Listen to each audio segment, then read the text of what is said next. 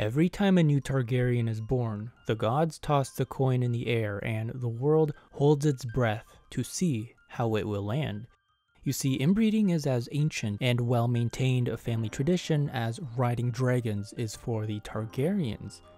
As far as the Targaryens are concerned, the upsides of inbreeding are obvious. Not only can the family bulk buy the same peroxide-friendly shampoo, they also keep their power and the ability to ride dragons concentrated rather than dispersed.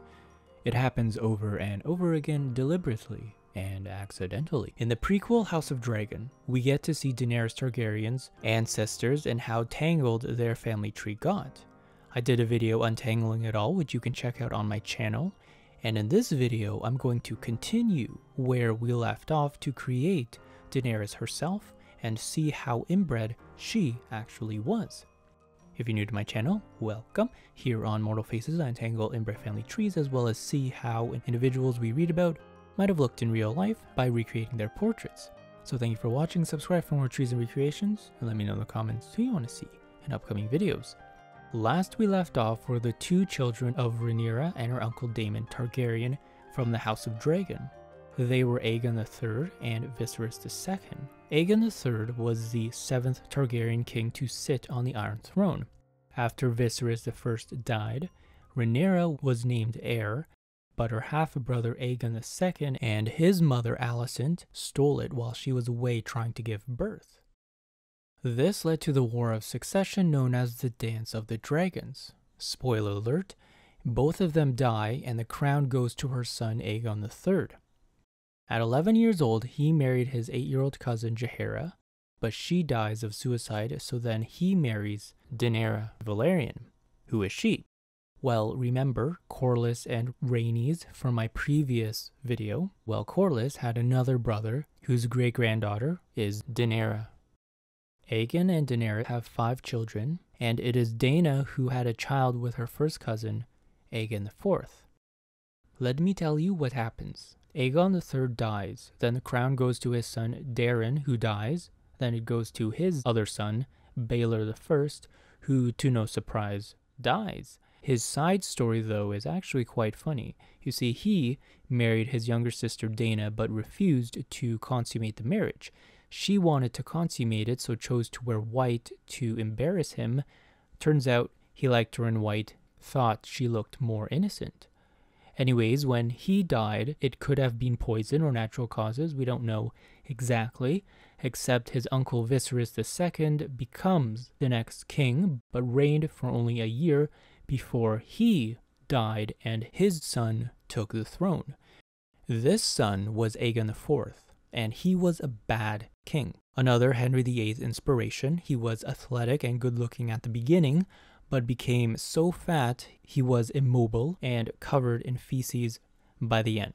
He had at least 9 official, plus some more unofficial mistresses, and never legitimized their children until his death, resulting in the start of the Blackfyre rebellions.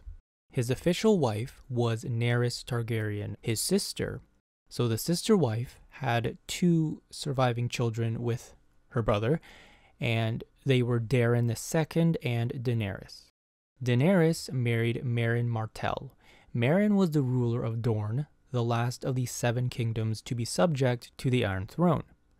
Ever since the other 6 kingdoms were in control by the Iron Throne, after Aegon's conquest, which I mentioned in the beginning of my previous video, Dorne has always refused and was never conquered. So hundreds of years later, after the other 6 were conquered, we are here, where Daenerys married Dorne's ruler Meryn Martell, and Daeron II married Meryn's sister Mariah Martell. The 4 brother-sister-sister brothers unite the lands peacefully with this double marriage. Daeron's sister and Meryn will continue to do their own thing in Dorne as usual, but Daeron and Mariah have 4 children, and it's make her the first who becomes the next king after his older brother Aerys dies. You see, throughout his reign, Aerys acknowledged 4 different heirs. First was his brother Rhaegal, who died when he choked on a lamprey pie. Aerys next acknowledged Rhaegal's only son Aelor as his heir, but Aelor died during a mishap caused by his twin sister and wife, Alora. So Aerys' third heir was Alora. However, she was mad with grief following her brother's death and committed suicide sometime later, leaving Aerys to recognize his fourth and last heir to the throne, his younger brother Maegor. Maegor married an outsider, Deanna Dane, from Dorne, and they had 6 children. Her first was Daeron, but he died young. Aeron was mentally unstable. Aemon didn't want it, so Aegon V got it and became the 15th Targaryen to sit on the Iron Throne. He married another outsider, Betha Blackwood, and they had 5 children. Duncan gave up the throne for love to a peasant. Daeron wasn't interested in women, and Rael married Ormond Baratheon, a descendant of the House of Baratheon. The Baratheons, you'll also see in my previous video, are connected to the Targaryens way back.